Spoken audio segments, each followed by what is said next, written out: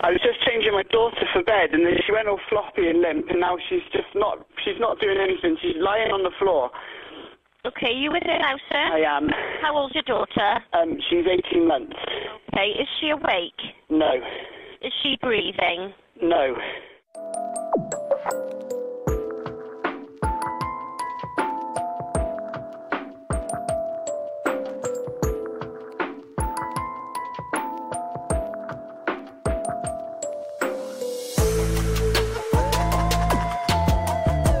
Welcome or welcome back. I'm Cassie and this is A Wicked World.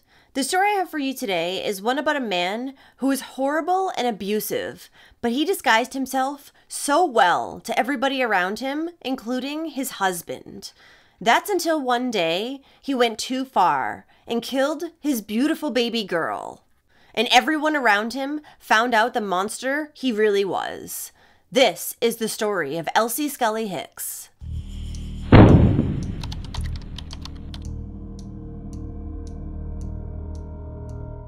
Elsie Scully-Hicks was born on November 17, 2014 in Wales, United Kingdom, and she was actually born with the name Shayla O'Brien.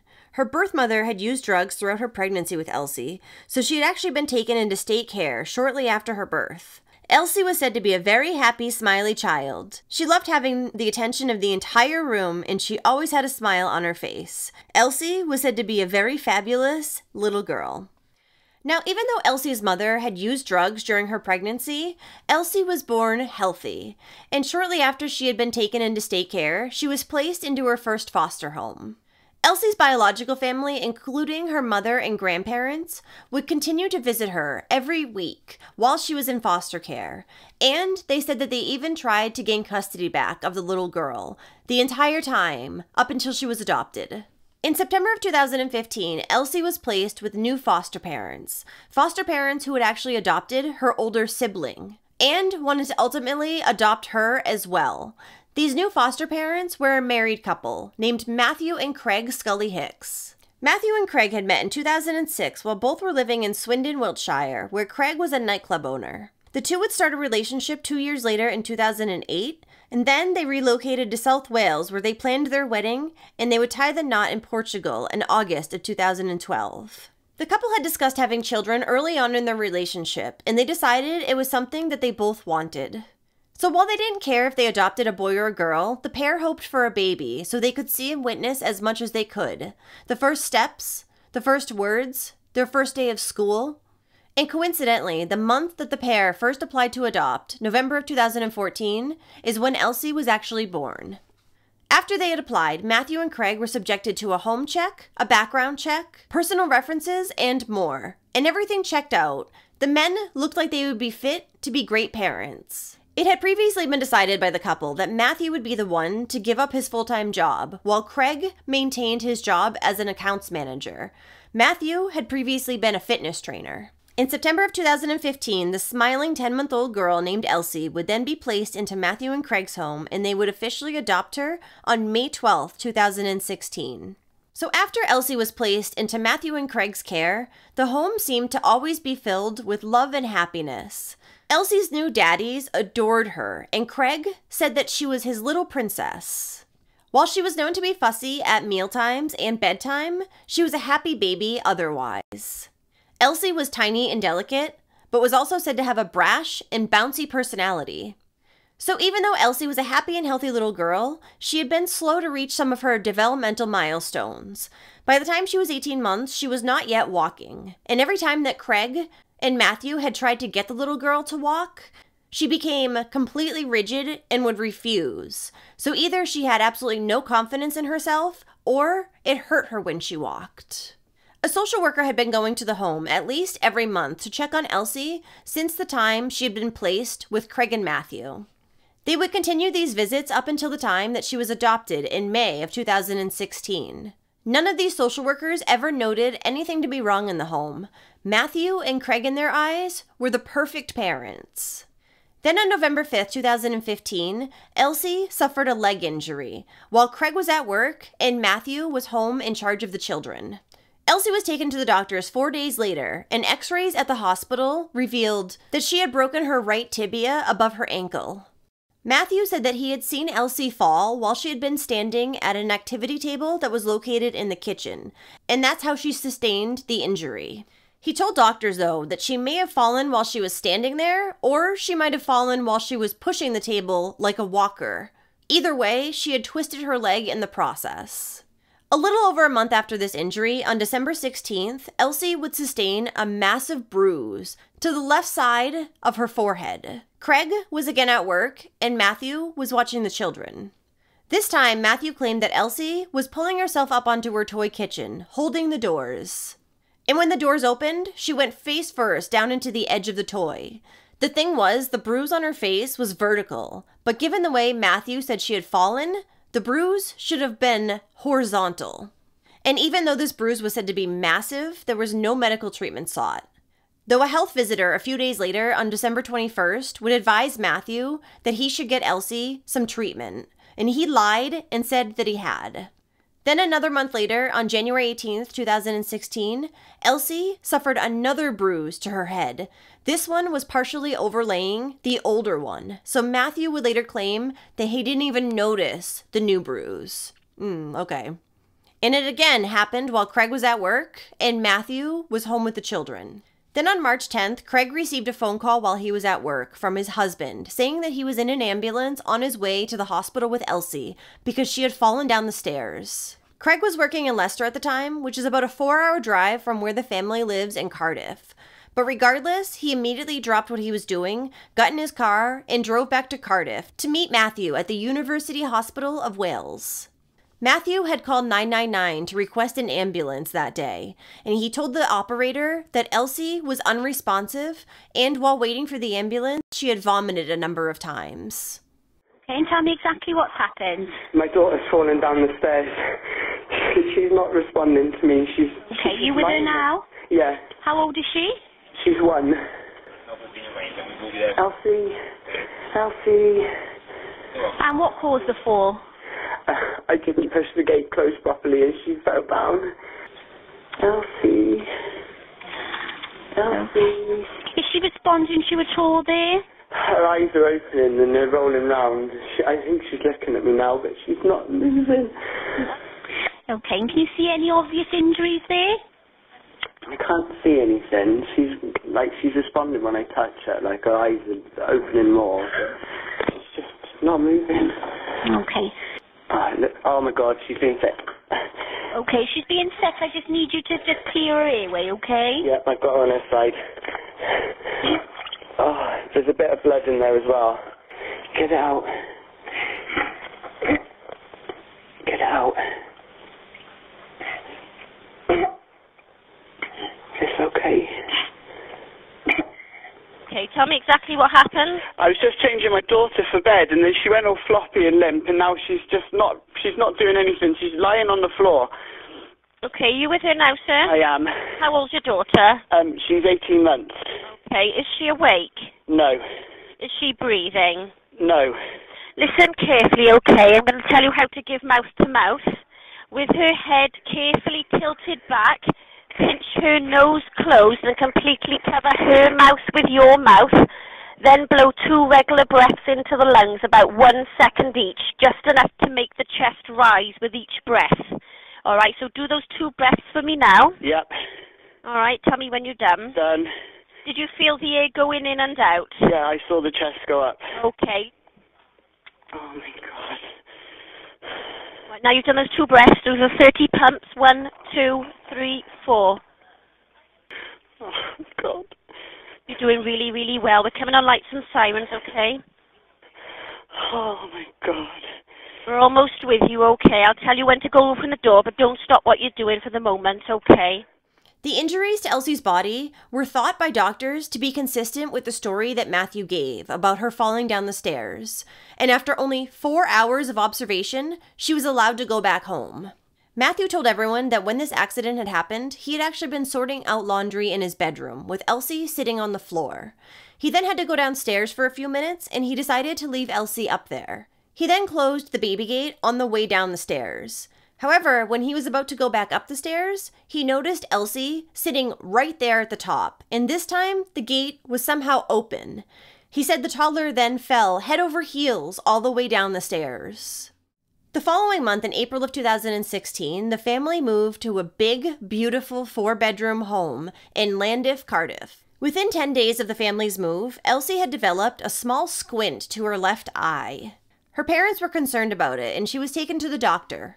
But the doctor apparently didn't think it was anything serious or noticed that anything was off, because at the time, he said that the toddler was happy and normal. Now, on May 25th, 2016, for most of the day, Elsie appeared to be happy and well. She attended a toddler gym class that morning, played on swings at the local park, and then she had gone shopping with her dad for a dress to wear to her adoption party. That evening, after finishing dinner around 5:45 p.m., Elsie walked hand in hand with Matthew to the living room so that he could change her diaper and put her pajamas on. After changing her, Matthew briefly went back into the kitchen to dispose of the dirty diaper. When he went back into the living room, it was then that Matthew noticed something was wrong with his daughter. Elsie was laying in a similar position to where he had left her on the floor, but when he walked in, she did not respond like she normally would do. As he got closer, he noticed that she was completely unresponsive and had called 999 for an ambulance. Paramedics and police arrived to the scene to find that Elsie was not breathing and in cardiac arrest. At the time, Matthew supposedly told a paramedic when nobody else was listening, and he would later deny this, that Elsie had screamed out in pain, then she had collapsed. At Cardiff University Hospital of Wales, where Elsie had been brought, Matthew would tell doctors about his version of what had happened to her. That he had found her unresponsive after only being out of the room for a couple minutes, but had heard no loud bang, no crying, nothing.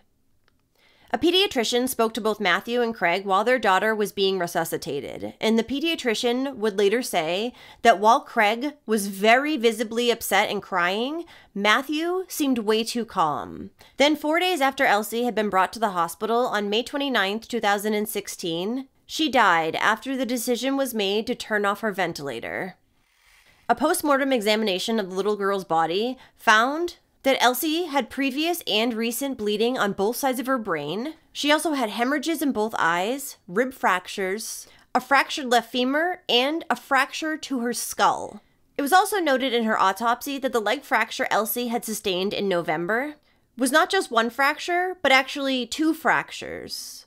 The missed fracture had been right above her knee, and had this been seen, social services would have been notified right away, as it is extremely unusual for 2 breaks to occur from one fall, especially in a baby. It was determined that Elsie had suffered from cardiac arrest and had been hit with a blunt object. She had then died from lack of oxygen to her brain. A pathologist said that her injuries were that typically seen in a shaken baby. And her leg injuries looked like those sustained in major trauma incidents, like a car accident. And it, for some reason, was not until about a month later, on June 27th, that Elsie Scully-Hicks was officially interviewed by police. And then in December, Matthew was arrested on suspicion of Elsie's murder, as it was clear that these injuries had not been accidental. And just days prior to Matthew's arrest, Craig had confronted his husband after they had received back the medical examiner's report in regards to Elsie's death. Matthew continued to deny that he had done anything to the little girl, but the reports did not lie. Completely shocked and in utter disbelief that his husband had been the one to do this, Craig ended the marriage. Now, Craig was devastated not only because his daughter Elsie had died, but also because the man he had loved had committed such a horrific crime. Craig had never suspected that Matthew would do anything even close to this. Matthew had always been quiet and well-mannered, Craig claimed. The person who did this, he said, had no resemblance to the man that he married. And a judgment would officially exonerate Craig from any blame in his daughter's death, with the judge finding that he did not fail to protect Elsie. Because even though Craig had wondered why Elsie had so many accidents, especially compared to her sibling, multiple professionals had accepted all of Matthew's excuses for Elsie's injuries. So who was Craig to not accept him as well? Now, the odd thing was that Elsie seemed to be bonding with Matthew. She didn't even show any fear of him. She would gladly go to him.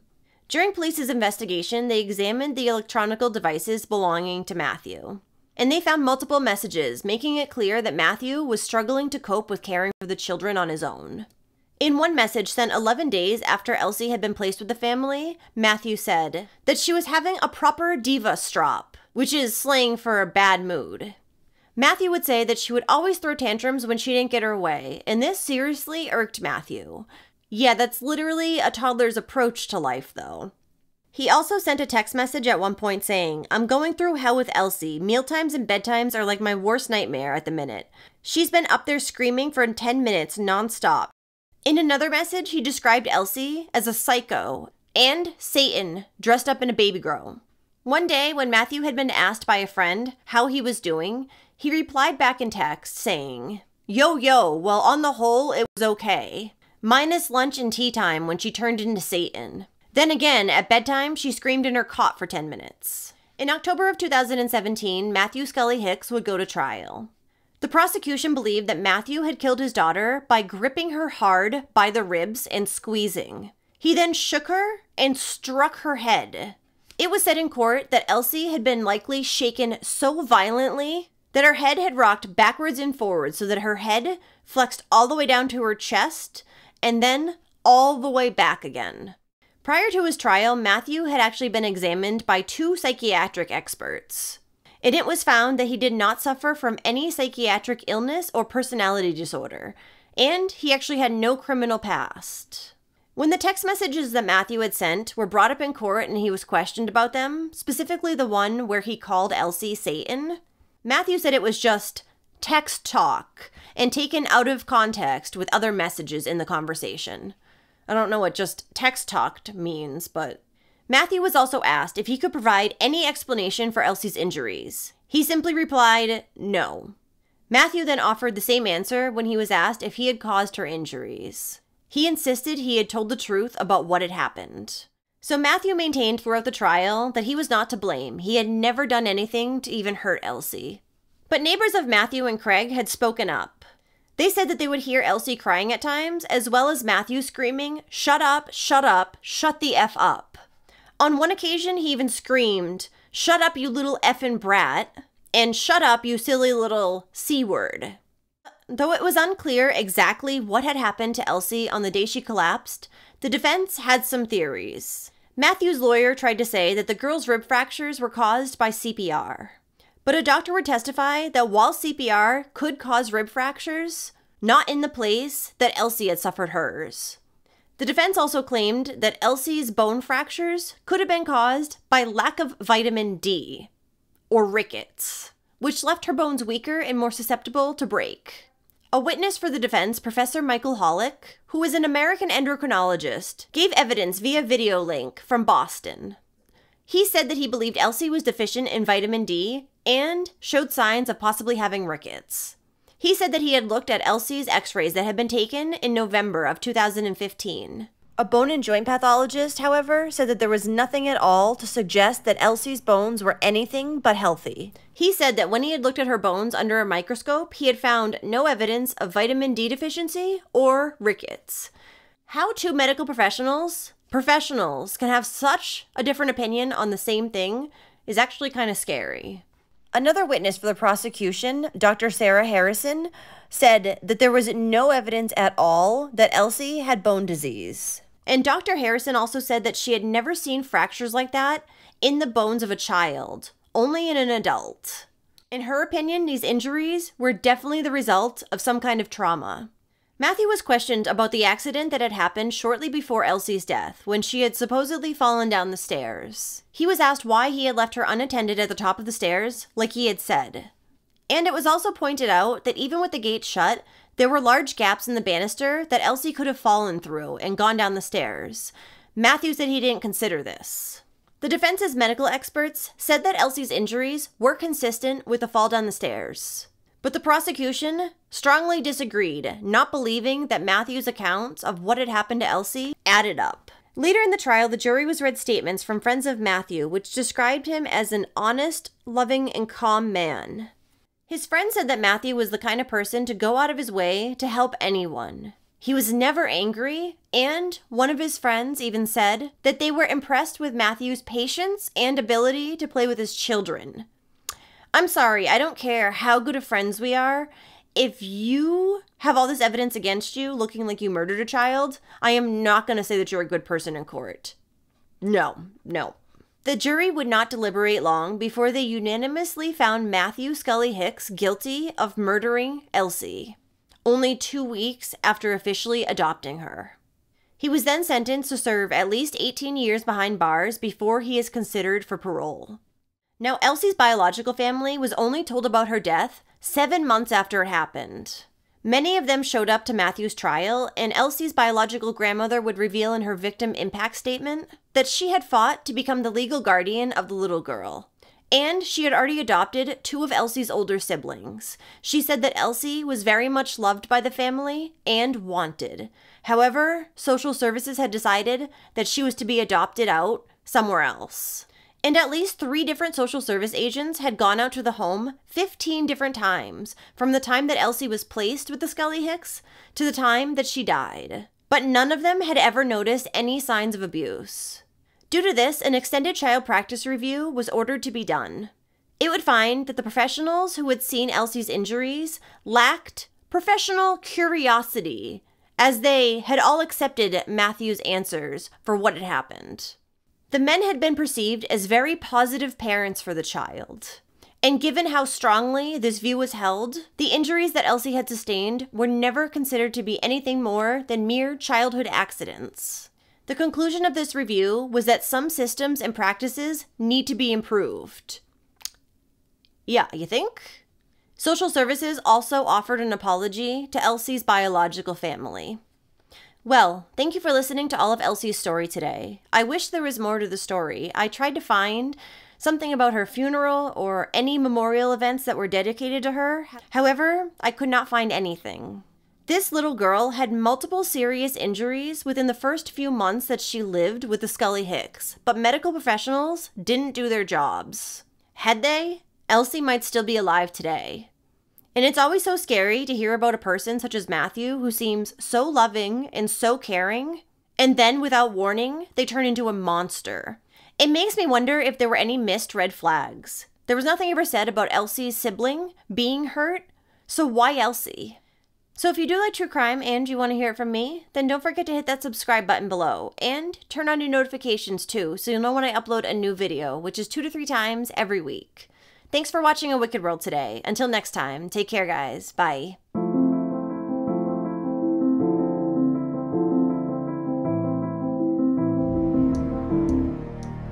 Thank you for being patrons of A Wicked World. Adina, Allie, Amanda, Amy, Angela, Angie, Brandy, Carrie, Catherine, Cecilia, Celia Cruz, Claire, Danielle, Danny J, Drew, Eric, Frank, Georgia, Haley, Hannah Rama, Hannah, Jackie, Jen, Jennifer, Kara, Christy, Lori, Marion, Mary, Mel, Mimi, MJ Kelly, Neoma, Nikki, Owen, Ray, Robin, Sharon, Starlit Sky, Susan, Tamra, Tammy B, Tammy S, Tracy, UK, and Whisper 216. You guys rock. Now, there's even more of A Wicked World on Patreon. You'll have access to exclusive videos each month and more. Any support truly helps to make sure the victims never get forgotten and to highlight the shortcomings of society associated with each case. So check it out at patreon.com/awickedworld or use the Patreon app. Do you have a suggestion for a case you'd like to see me cover? If so, send me an email at awickedworldtruecrime@gmail.com.